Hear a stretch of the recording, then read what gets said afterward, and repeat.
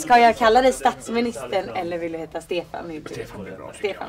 Har du några smeknamn? Nej, jag har inte det. Stefan. En arbetskompis, hon sa faktiskt Steffo, men det vet aldrig hos de andra, så det var bara hon som sa det. Så Steffo? Sa hon, men hon är den enda. Hon är den enda.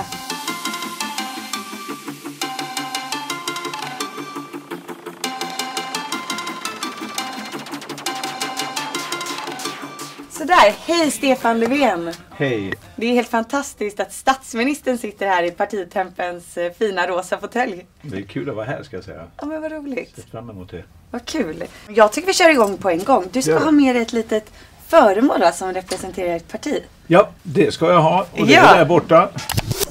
Vad är det där? Det där har jag sett förut. Det skulle jag tro. Ja. Det är en örontermometer. Det är många barnfamiljer som har en sån här för att kunna ta tempen på sina barn helt enkelt. Det här symboliserar för mig trygghet och sjukvård. För oss är trygghet oerhört viktigt. Det här har med din hälsa och din välmående så att göra. Så att det tycker jag är en bra symbol. Det var ju nästan lite fyndigt med partitempen och tempen. Ja, precis. Ja.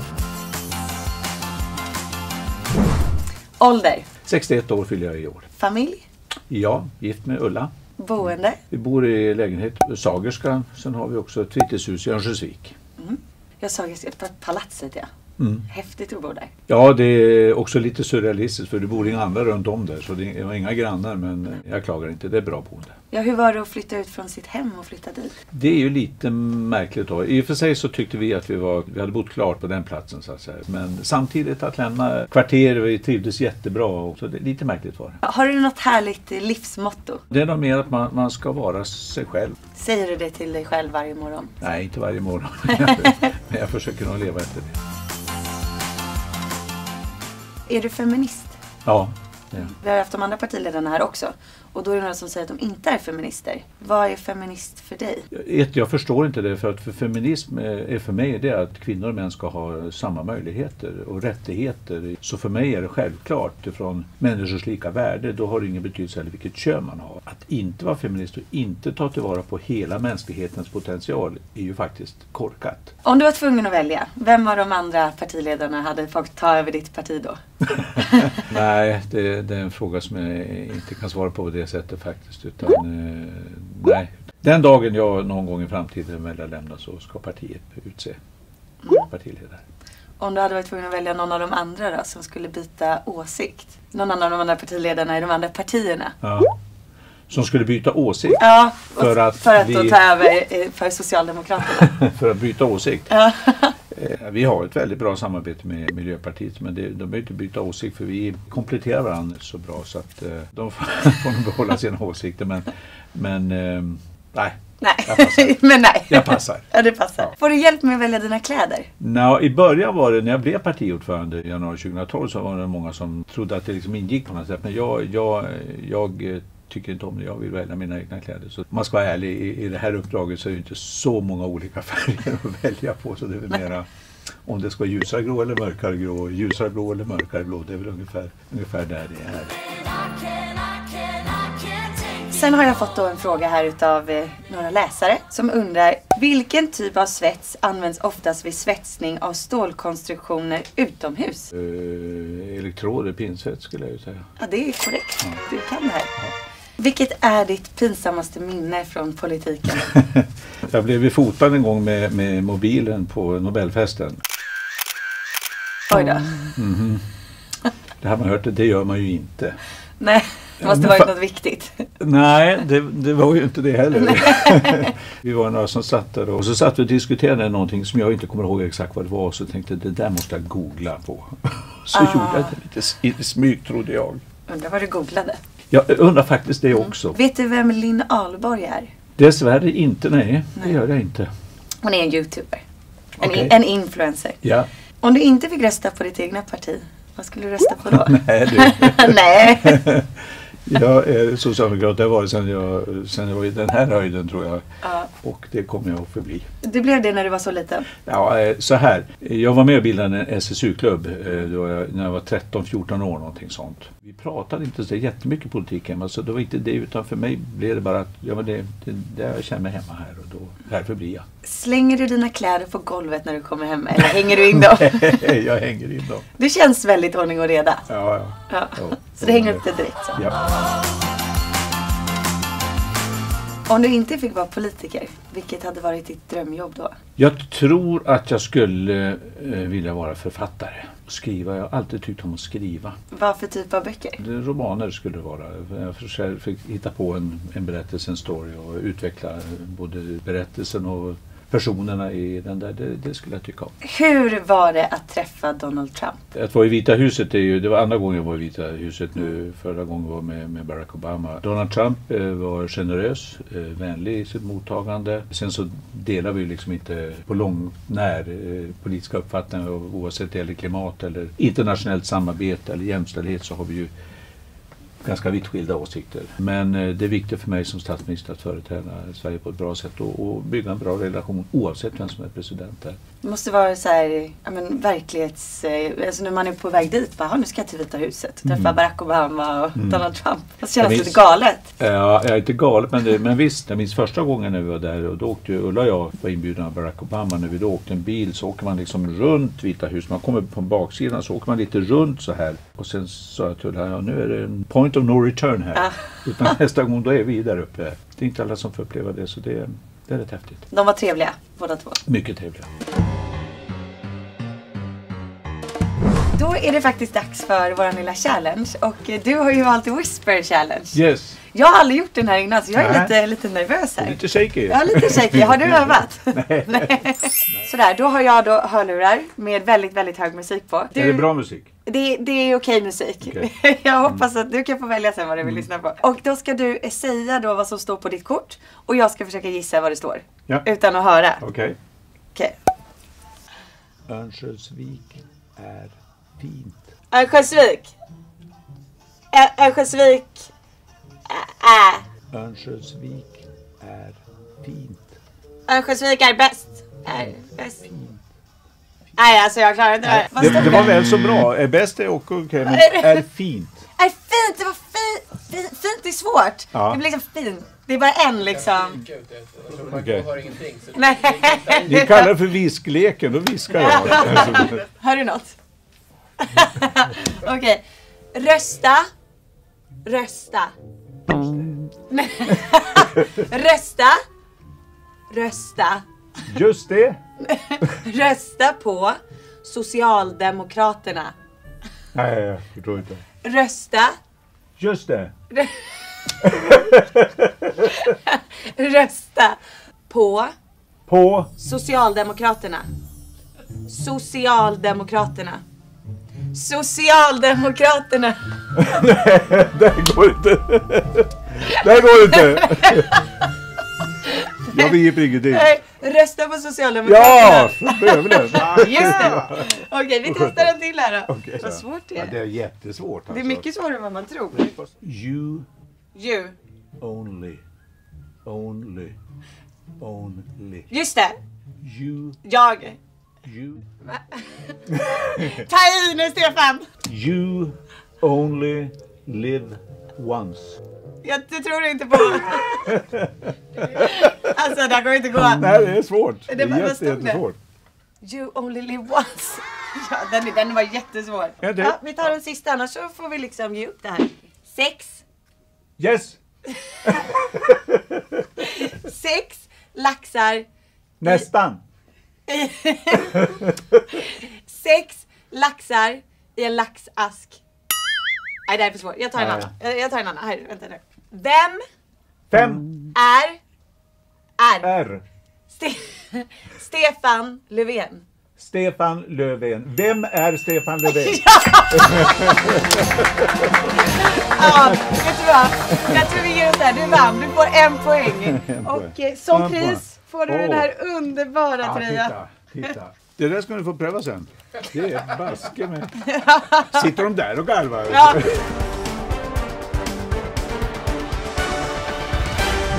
sådär, du är ju ändå här för att du är statsminister och partiledare för Socialdemokraterna. Du har ju varit statsminister i snart 4 år. Vad är du mest stolt över att du har lyckats genomföra? Den vändning som har gjort att till exempel 250 000 människor fler nu går till arbetet idag jämfört med när vi tillträdde. Det är en sån oerhört viktig frihetsfråga. Att ha ett arbete, kunna förtjäna sin lön och göra vad man vill med den. Det skulle jag nog säga är det viktigaste. Är det någonting som du är mindre stolt över? Vi har mycket kvar att göra på till exempel på integration. Det är för mycket skillnad mellan de människor som har kommit till Sverige och de som är födda här. Och det måste vi fortsätta att arbeta bort. Är det någonting som du ser som ett misslyckande? Det är så mycket omständigheter också som spelar in här. Men det faktum att klyftorna borde ha minskat mer. Därför att det är så farligt med klyftor i vårt samhälle. Så där vill jag absolut göra mer. Vilket tycker du är det största problemet i svenska samhället? Det är för lite framtidstro. Det är för många som tror att det är liksom ödet som styr. Det är globalisering eller automatisering och det händer saker. Människor känner sig lite otrygga, lite osäkra på vart tar det här vägen. Vi måste göra saker tillsammans. Om vi vet att vi gör saker tillsammans, då klarar vi så mycket mer. Och hur ska man få det? Hur tycker ni Socialdemokraterna? Just att bygga trygghet tillsammans. Om vi liksom överlämnar här åt var och en, du får fixa det själv, ja då är man också mer isolerad. Då står man där själv. Men om vi bygger ett samhälle tillsammans, trots våra utmaningar, och vi har många, så är det många andra länder som tycker att i Sverige fungerar det rätt så bra jämfört med många andra. En fördom om Socialdemokraterna är att ni mest vill höja skatterna. Stämmer det? Nej, det finns inget självändamål med det, att höja skatterna. Men skatter har betydelse för att till exempel sjukvård, skolan, sjukförsäkring, infrastruktur, alltså vägar och järnvägar ska fungera. Allt detta. Det är naturligtvis viktigt att vi då tar in skatter. För annars måste man klara det där själv. Och det ser vi i de samhällen när man mer tvingas göra det, att det fungerar inte. För då innebär det att några människor inte kommer att klara det där. Vi till exempel sänker skatterna för pensionärerna exempelvis. För de betalar relativt mer skatt nu än en löntagare på samma inkomst. Vilka skatter är det Alliansen vill sänka som ni vill ha kvar? Ja, det är en mängd olika skatter. De 4 partierna har ju delvis liknande men också väldigt olika. Allt ifrån ytterligare jobbskattavdrag, ett sjätte jobbskattavdrag som de vill ha. Det kokar någonstans ner till att alla de där skattesänkningarna kommer att bli mest för de som redan har mest. Och det tycker jag är fel. Du är uppvuxen i fosterfamilj. Hur tror du att det har påverkat dig? Jag har ju haft en väldigt bra barndom och uppväxt på landet 2,5 mil utanför Sollefteå. Jag tror också att det kan ha format mig på det sättet att just det här med samhällets betydelse. För vad som hände, det var att min biologiska mamma inte kunde ta hand om mig. Och det som hände vid det tillfället, det var att samhället då såg till att jag fick en bra start någon annanstans. Det hade ju kunnat vara så att samhället inte brydde sig. Vad hade då hänt med mig? Det finns ju sådana samhällen också där ingen bryr sig. 57 07 21 G stod det på barnavårdsnämndens ärende. Jag född här i Stockholm. Och G stod för gosse. Gosse. 57 07 21 gosse. Det var jag. Det var det ärendet som de beslutade så att jag då skulle få en chans i ett fosterhem. Har du någonting som du skulle vilja säga till barn som bor i fosterfamiljer idag? Ja, jag hoppas att ni också har det lika bra som jag hade det. Ni har precis samma värde som alla andra. Är det någonting som partiet står för men som du inte står för? Inget direkt så, men däremot så tycker jag partiet för lite har stått upp för. Både och, som jag kallar för. Att det finns rättigheter i ett samhälle och det som både du och jag har.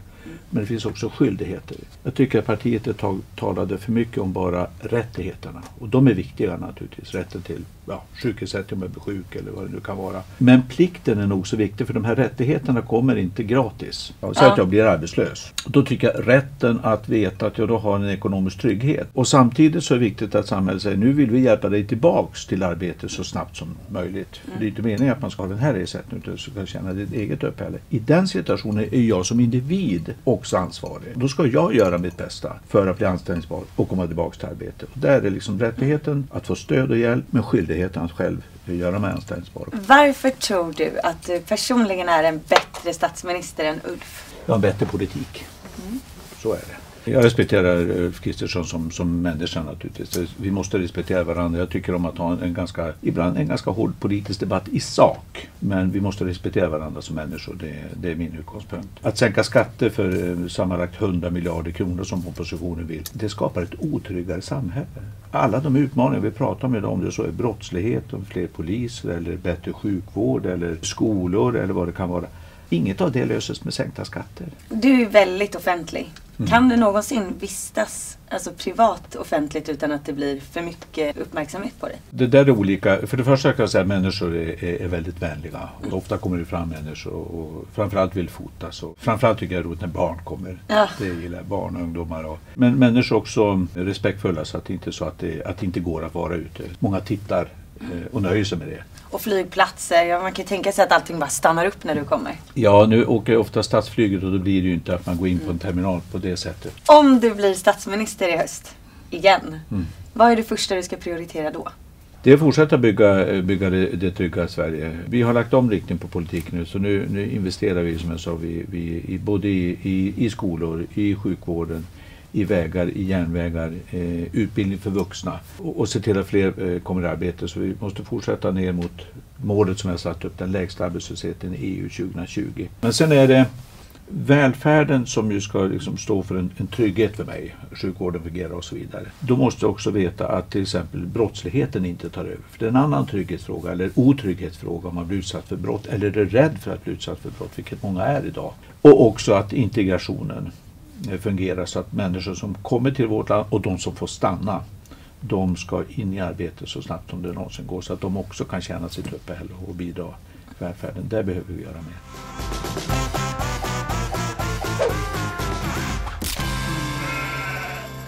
Då ska vi köra bu eller bä. Bu eller bä! Bu är ju dåligt. Ja. Och bä är bra.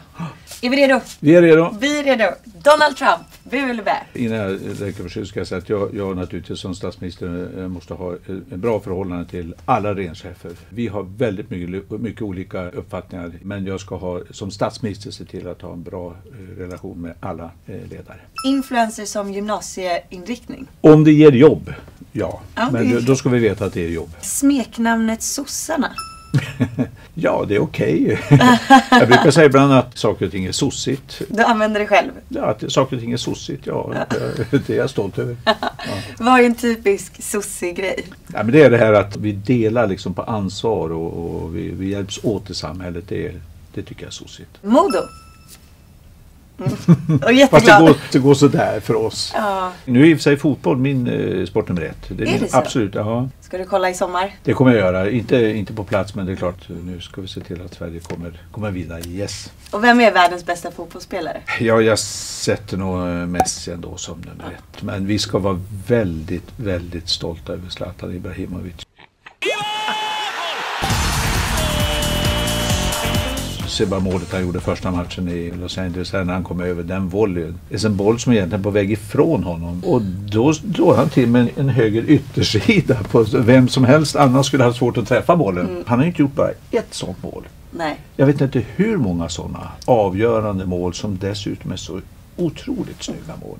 Som man tror är omöjliga. Man tror är omöjligt. Livet som statsminister? Det är för det mesta så. Det ger så otroligt många möjligheter att träffa människor som jag pratade om tidigare. Resa runt, framförallt i Sverige men också i andra delar av världen, andra länder. Det finns ju dagar och stunder när det är tungt också naturligtvis. Men på det stora hela taget är det ju en fantastisk möjlighet att få representera Sverige på det sättet. Sverigedemokraterna, bu eller bä? Ja, det är bu. För mig så har de värderingar som inte alls stämmer överens med mina. Lika människovärde får man inte tumma på 1 millimeter. Och det gör de med flera centimeter. Det gillar inte jag. Let's Dance? Ja, det är mera så för min del. Nej! Nej, det är roligt för många människor. Så det kan vara både bu och bä. Jag är ju med i Let's Dance i år. Det är det? Ja, jag är med i Let's Dance. Ja, det är jätteroligt. Ja. Skulle du kunna kolla in i den kameran och säga rösta på Margot i Let's Dance? Rösta på Margot i Let's Dance tycker jag. Yes, då har vi kommit in på det sista momentet som är att du ska säga 3 anledningar till att man ska rösta på er. Och du har 1 minut på dig så vi kommer klocka dig. Så du ska titta rakt in i den kameran och så får du köra när du känner att du är redo. Rösta på Socialdemokraterna därför att vi står för trygghet och trygghet i flera olika perspektiv. Det ena är att välfärden ska fungera. Skolan, sjukvården, äldreomsorgen ska fungera när du behöver den. Det är en viktig trygghetsfråga. Det andra är att vi ska vara trygga ifrån brottslighet. Så vi ska se till att bekämpa brottsligheten både med att vara hårda med brotten här och nu. Men också se till att bygga ett samhälle som inte attraherar ungdomar in i brottslighet. Och det tredje är integrationen. Människor som har kommit hit och som får stanna, de måste mycket snabbare in i vårt samhälle, lära sig svenska, komma in i arbete och kunna försörja sig själva och också bidra i vår gemenskap. Så trygghet i de 3 perspektiven tycker jag ska göra att du röstar på Socialdemokraterna. Så inga problem det där. Okej. Du har ju fått en fråga utav Ulf som var här senast. Okej. Varje program så har personen innan fått skicka en fråga till nästa gäst. Ja. Och det var ju Ulf som var här senast. Så här kommer hans fråga till dig. Ja. Vad kommer du sakna mest när du avgått som statsminister? Alltså den dagen, den ligger så pass långt borta så att jag inte har tänkt på den. Men någon gång ska jag väl avgå. Det blir dock inte i höst. Så att, det får jag fundera på senare. Ja, det var ett väldigt bra svar. Då får jag tacka så jättemycket. Du är ju sista gästen så du behöver inte fråga någonting till någon. Okej, är det så? Du fick sista ordet. Sista ordet, alltid något. Tack så mycket. Tack så jättemycket för att du har kommit hit. Det var jättehäftigt att få ha statsministern Sorry här. att jag buade åt Let's Dance då. Ja, men det är lugnt. Vi klipper bort det. Tack för att ni har tittat på Partitempen. Glöm nu inte att gilla och kommentera och glöm inte att rösta på Margot i Let's Dance. Perfekt.